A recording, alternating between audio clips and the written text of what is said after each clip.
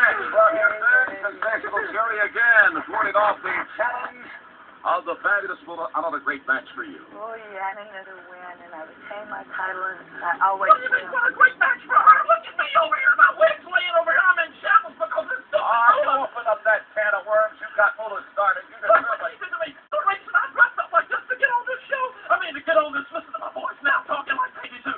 The reason I got on the show was because I wanted to stick up for the glamour girls because they were ripped off and they were robbed. And I'll promise you this, I'll do anything it takes to win a match from now on. And when it's over, I'm going to get you too, Mula. Nobody does that to me. Look at this. This is ridiculous. Horrible. Get yourself together, man. I'm a nervous wreck.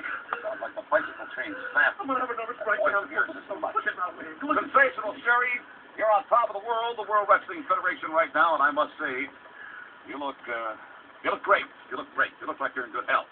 Well, Gene Okerlund, I think I feel the best that I've ever felt in my life at this particular time. I don't know how you feel, but I feel wonderful, and I wrestle. but I wouldn't mind trying, right? I'll tell you what. You are continuing to defend this coveted World Wrestling Federation Ladies title belt. As a matter of fact, there is a match that we recently covered, and I wanted to get your thoughts on it. We'll take a look at it first. A big one for you against Desiree Peterson. Do you have anything at all to say about her before we see the match? Desiree Peterson is one of the top ladies contenders that I showed her who's on. All right, let's take a look at the action. Sensational Sherry and Desiree Peterson.